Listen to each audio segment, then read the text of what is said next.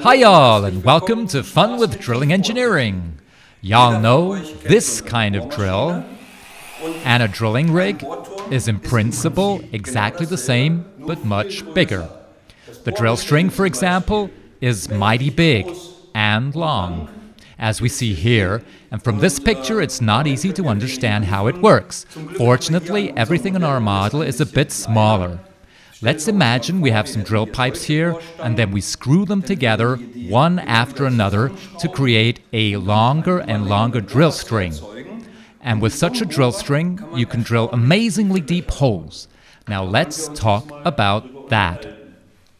The deepest hole ever drilled in the world was drilled here on the Kola Peninsula.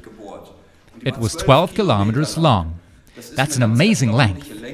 If you were to look out of the window here, for example, then on the scale of our model drilling rig, the hole would reach the row of houses back there. Yeah, and the deepest borehole in Germany is only 9 kilometers deep. That's a little less. But if we now look out the window again, then we see a small wooden house a little further to the right, and this thin model drill string would reach from here up to that house and represent the length of the deepest borehole in Germany. The only thing is that most of the boreholes do not run vertically downwards, but rather they run around a curve and then horizontally under the Earth's surface for a long time. And that is what is done here on Sakhalin Island, for example, where large oil fields under the sea are drilled out from the land.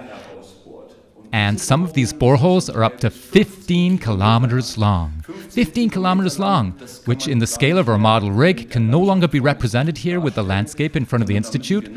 We have to use another scale, so we shrink everything further down to the width of a hair. And if we imagine that our drill string has the dimensions of a hair, then we have our Dulme here.